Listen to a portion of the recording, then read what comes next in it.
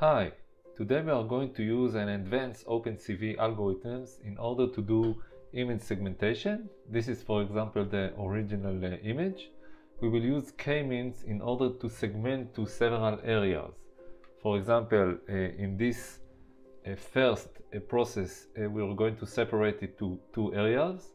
This is another example how we would separate to 3 areas. And here's another example to segment to 4 areas.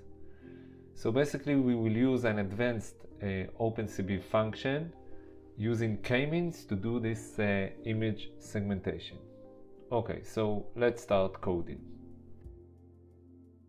Of course, I will leave a link to my GitHub, and also I will upload to my GitHub the same example image. So let's start coding.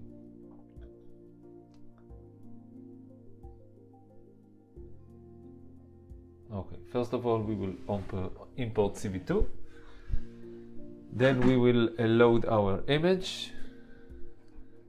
This is our image. So we would like to segment these mountains and the sea and the boats. Let's copy the relative path for the image, and we should change the directions since we are using Windows. And let's show our image.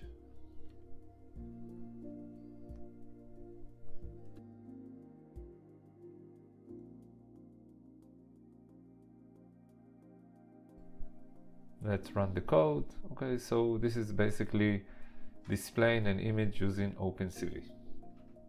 Okay, let's continue to the next step. First of all, let's see the shape of our image. As you can see, it's 750 on 1038 and 3 channels. Of course, this is a color image. We would like to reshape it to 2-dimensional image, since this OpenCV k-means function need that the image should be 2-dimension, and also it should be transferred to float, type of float, instead of the original type. So first of all, we are converting our image.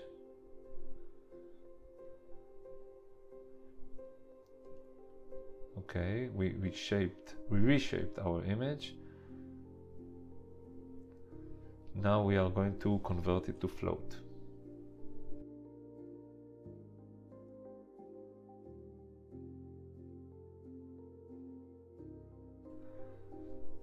We will use a float32 numpy function. Of course, we should import numpy as np. And now, once again, let's print the shape of our numpy array.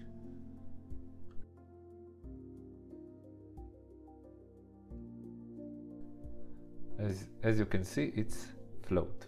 Okay, let's continue to the next step. Okay, next we are going to define a new variable that we will call it a criteria. This variable will include several parameters inside it. The first one is named as the algorithm that we are going to use. Basically, there are 2 algorithms, so we can send any of them, but we can send both of them. That means that the algorithm will be stopped if we reached a specific accuracy. Basically, it's epsilon accuracy, or if we reach a specific number of iteration, this max iteration. So we will send this both parameters to this function, and the number 10 is basically the number of the attempts, and the number 1.0 is our epsilon. Next, k equals 2 is the number of areas that we would like to segment. And let's continue for writing our function.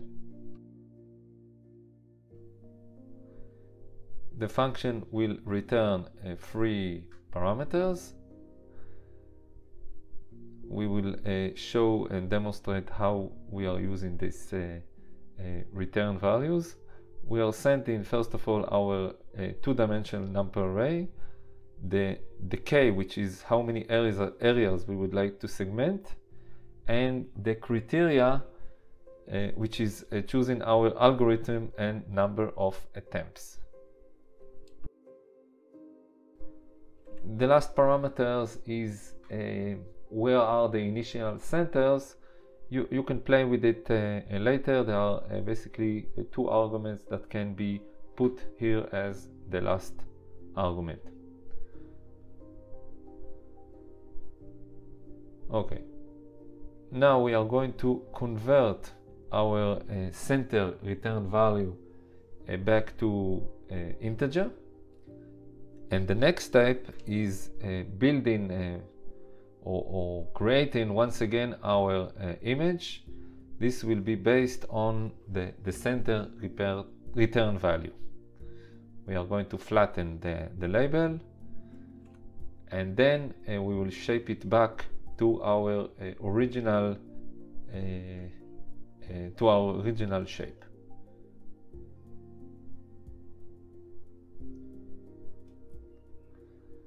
Now let's show our image.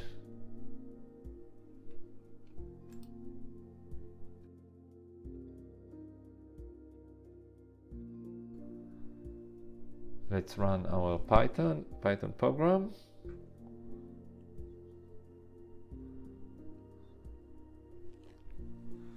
Now you can see both images, the original images and our 2 areas segment image. Now let's try to change the k to 3. That means that we are going to segment 3 areas. As you can see, now our image has 3 segmented areas. Very cool. And it's all based on OpenCV.